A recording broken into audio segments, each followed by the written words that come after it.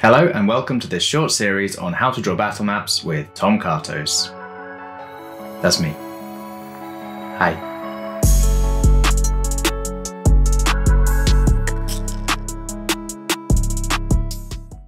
Hey everyone! After my last series of videos, I had a bunch of comments asking how I create curved walls and floors in my battle maps. So that's what I'm going to go over today. You can see I've got a sketch laid out here with a few different shapes on it. I'm going to go over 4 different methods of how you can create these kinds of shapes on your battle maps. If this is your first time watching one of my videos, we're working in Photoshop to create battle maps for TTRPGs, and I recommend you go and watch the introductory series first. You can find a link to that in the card at the top of the screen or in the description below. Option number 1, the elliptical marquee tool. This is going to be your most basic option, but it's also not going to give you a whole lot of sway if you want to do more complex shapes. So what we're going to do is go up to the top of our tool panel, and we're going to grab the elliptical marquee tool by holding down and selecting it. And then we can use this to simply select a circular or elliptical area anywhere on the canvas. Now, if you want a perfect circle, you can hold Shift while dragging, and that will keep the height and width ratios linked. And if you want to make your life a little bit easier, we can also hold Alt or Option and drag out from a center point rather than from the top corner. If we hold Shift and Alt Option together, then we can pull a perfect circle from a center point, just like that. And then we could use that selection to create a quick layer mask. So if I wanted to have the floor area here, I could simply use that selection, go to one of my textures, choose one of these, and there we have a circular floor. Apply a stroke as usual, and that's really all you need to do. Now you can also use this tool for creating walls. So what I would do here is, again, I'm going to hold Alt, Option and Shift and drag out, and that's going to give me the outside of my wall. And then you can see these 4 little symbols at the top of the screen. The first one is create new selection. So with that selected, if I drag somewhere else, it's going to delete the previous selection and make a new one. If I use this second one here, which is add, it's going to add the 2 together. So maybe if I draw another circle here, it's going to combine the 2, and that selection is now a kind of figure 8. Or I can use the third one here, and that's going to be subtract selection. So if I go out from the center again, but don't go quite to the edge, you can see, if I zoom in, that I have just this outer ring selected. And I could then use that as a layer mask to set up a wall. So let's just apply our regular stroke and bevel emboss to that. So that is one way that you could create circular walls or circular parts of walls, but it's not going to be the easiest way and not going to give you the most control. So it's not what I'm going to recommend. Instead, we're going to go to option 2. Option 2 is the elliptical shape tool. You can find that down at the bottom of the tools panel right here. We're going to get the ellipse tool, and this is going to allow us to draw a perfect ellipse that already has a stroke applied. And we're going to want to make sure we've got some of these settings correct first. So up the top, we're going to make sure our fill is set to nothing, which is this white box with a red stroke through it. Our stroke, which is the outline, set to black or whatever color you want to use. And then our stroke thickness set to whatever thickness you want your walls to be. I normally go around 40 or 50 pixels. We'll go for 40 for now. And then finally, your stroke alignment here. This gives you some options, so you can have dashed lines, but we're going to go with a solid line for now. But the most important thing we want to look at is the alignment here. And this is going to give you 3 options. You can see them in more detail if you click more options. Your options are inside, center, and outside. Make sure it's set to center. You can just do that by going to the middle option here. Then with all those selections set up, I'm going to turn my grid back on. And similarly to the marquee tool, I'm going to hold Alt or Option and Shift. And I'm just going to drag out from the center. Now this looks exactly like the marquee tool until I let go. And you'll see it instantly applies that 40 pixel stroke to the line. And because we pick center, it's equidistant either side of it. Now that we have that set up, we can use that for our layer mask. But there's one thing we have to do first. You'll see if I just hit Command or Control and click on the ellipse here, it's going to select the whole circle. But that's not what I want. I want it to select the stroke and not the center area. So first of all, we need to right click on the ellipse and go to rasterize layer. Now it's no longer a shape, it's just a simple image. So if I hold Command Control again and click on the ellipse, you can see we've just selected that black area. So I'll turn the ellipse off, we don't need it anymore, and I can use that selection to create my layer mask. Apply the stroke, apply our bevel emboss, and there we go, very quick wall. Now that obviously gives you much more control than using the elliptical marquee tool and adding and selecting, because you can set the exact pixel width without having to judge it by eye. You can also cut up the parts of the ellipse and move them around. So if you just want a semicircle or a quarter circle, then you just remove the parts of the circle that you don't want before you set it as a layer mask. Now there's a bit more that we can do with the shape tool, and we're going to talk about that in option 3. Option 3 is merging shapes. So you can see in the top right corner, I've got this little room that's kind of a combination of some squared walls and some semicircular walls. And a very quick way that I can make that shape is using the shape tool. But this time I'm going to start with the rectangle tool, not the ellipse tool. I'm going to check that all of my options are the same. So we've got no fill, black stroke, 40 pixels, and alignment set to center. Then using my grid, I'm just going to draw the square part in first.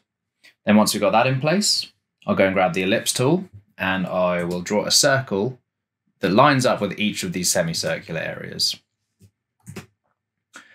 Now, obviously that's too much information. I don't want all those lines there. There's lots that I need to delete. And I could rasterize all of those and edit them separately using the eraser tool or the selection tool, but that's going to take a while and it's also not going to be very accurate. What I can do instead is simply select all of these shapes in my layer panel. So I've got the 3 ellipses and the rectangle. I can do that by holding Command and clicking on each of them, or clicking the top one, holding Shift, and then clicking the bottom one. Then with all of those selected, I'm going to right click on one of them and I'm going to go to Merge Shapes over here. And basically that's going to get rid of any information that's inside. It's just going to keep that outline. So I now have the exact shape that I wanted. Again, I can simply rasterize that. Or if you think you might want to make changes to it later, we can duplicate it and rasterize the duplicated version and then turn them both off. I will hit Command or Control, hold it down while I click on the layer icon for this shape. And again, you can see that gives me the selection I want. I'll go to my layer mask for the wall and I'll just simply fill that with white so it will reveal that area on the layer mask. And we very quickly have a more complex shape. I'll quickly do the same thing again for the shape on the bottom. Draw my rectangle, get my ellipses, put them in place, select all 4 shapes and merge them. Then rasterize that shape, select it by holding Command and clicking on it, hide it because I no longer need it, and then filling the selection on the layer mask with white. So the last thing we're going to look at in this video is how to create these more complex shapes that have a variety of different curves and straight lines in them. That'll be option 4. Option 4 is going to be using the pen tool. This is going to be a bit more complex, but it's going to give you way more control over the shapes that you have on your battle map. And I'll walk you through all of the basics of it now. So the pen tool, you can find over in the tool panel again. And you can see there's lots of different options for it, but we're just going to use the basic one to start with. Now we just need to make sure that this is set to path, not shape. That's going to be important later.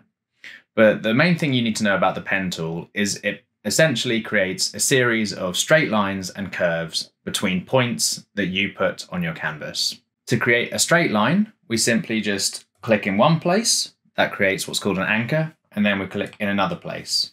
And you can see this blue line between the two. I can do that again here, so we now have an angle. To create a curve, we're going to set our second point at the end of the curve, which is actually here. This is 2 curves because it changes direction. This time we're going to click and then drag, and that blue line is going to curve. The more I drag, the more it's going to curve. Now we can use the grids here to help us create nice even curves. So you can see that the first point and the second point are opposite sides of one grid square. So if I drag another grid square up, that's going to make that a perfect curve. So if you count the number of squares that you're going and then duplicate that and go that same distance again, that's going to give you a perfect curve as though it were part of a circle. Then once we've got the first curve here in place, I can simply click this point here and it's going to mirror that for me. Then I can go around, click again to create a straight line, click and drag to create the curve, click again to mirror it. Now you can see this next curve is a bit more shallow. We're not going for a perfect semi or quarter circle. So here I'm again going to click the point where the curve changes direction, and I'm going to drag my points outwards so that they create a tangent with this center line. Now you can adjust this to wherever you need it. For this curve, I think somewhere like this should do. Again, you can use the grids to help you. Because I've gone down 2 subsections of my grid, I've also gone along 8, but I've gone down 2, I'm then going to go further 2 by 2 for this diagonal. Once I've got that first curve in place, again, I can just click here and it will mirror it for me. Then I'm just going to go around and do the same thing for the bottom half. So we'll click for the straight line, click and drag along the tangent to make the shallow curve, click here to mirror it, click and drag along the vertical to create the perfect curve, and then mirror it, click again for the straight line, click and drag, click to mirror it, and then click here to finish my path. Now that we have that set up, I can show you another advantage of using the pen tool and paths over the shapes or the marquee tool. So if you open up the paths panel, if you don't have that, you can go to Window and Paths, and then you'll see here it says Work Path. This is the path that we currently have selected. If I double click on that, it will allow me to save the path. So I'm going to call this Curve Path 1. And now I have that saved. So if I click away, I can come back to it and it's always going to be there. So if I need to reuse it later on, or if I want to edit it, it's always there in the background. And as you know, I really like to use a non-destructive workflow. So this gives us much more control, not only now, but later on if we need to make edits. And I'll quickly show you how you can make edits to these shapes if you need to. So with my saved path selected, I can click anywhere along this blue line and it's going to add a new anchor point. So I'll just put one right in the middle here. Maybe I will actually want to make this wall curved. Then holding Command or Control, I can click that anchor point and drag it outwards. So maybe we'll go out to there. But I don't particularly like that curve.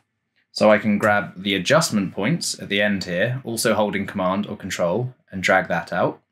Do the same on the other side. And now I have a nice curve at the top of this shape. We can also remove points from the line. So with the pen tool still selected, all of this is done with the pen tool. We can just go and click on one of these anchor points that we no longer want and it will delete it. You'll see a little minus sign will come up next to the icon. So if we remove this one and this one, that straight line section is no longer there and this becomes a continuous curve. We'll do the same on the bottom. And there we go, we've made some adjustments to our shape. I'll go back, making sure it's selected. And I'm going to go back over to my layers. I'm going to create a new layer. And then I'm going to choose a brush. This is the brush that we're going to use to create the line that follows this path. So you could use your square brush, but you'll find as it goes round corners, the line gets thicker because the square doesn't rotate to follow the path. Instead, what I normally do is use the round brush because that's going to be a continuous thickness the whole way along. Then we want to set the thickness for it. So we used 40 points before. We'll do the same here.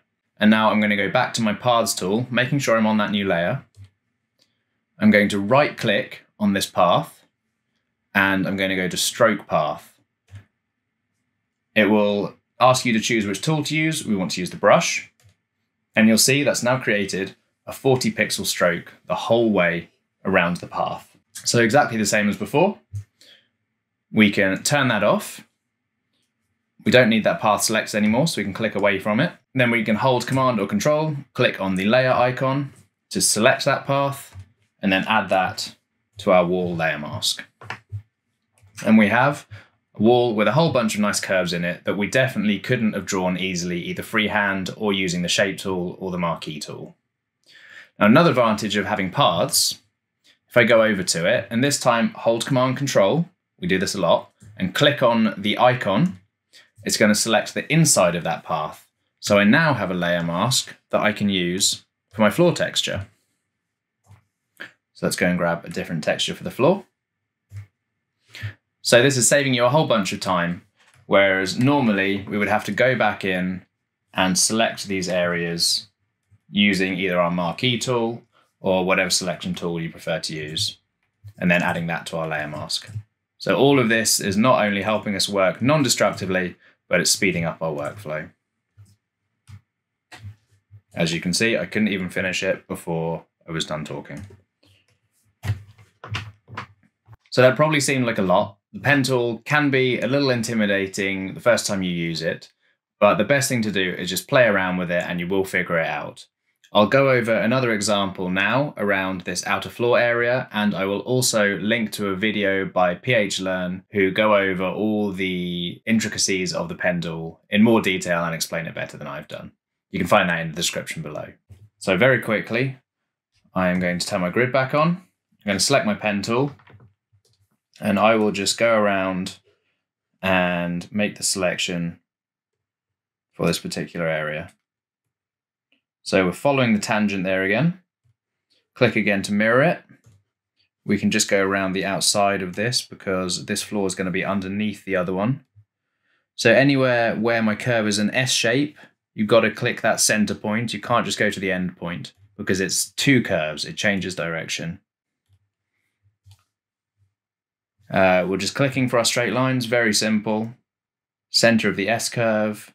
Click to the end to mirror it, and finish the shape. Now, if we go over to my paths, you can see this has created a new work path. I can save this one again, so we'll call it curve path 2.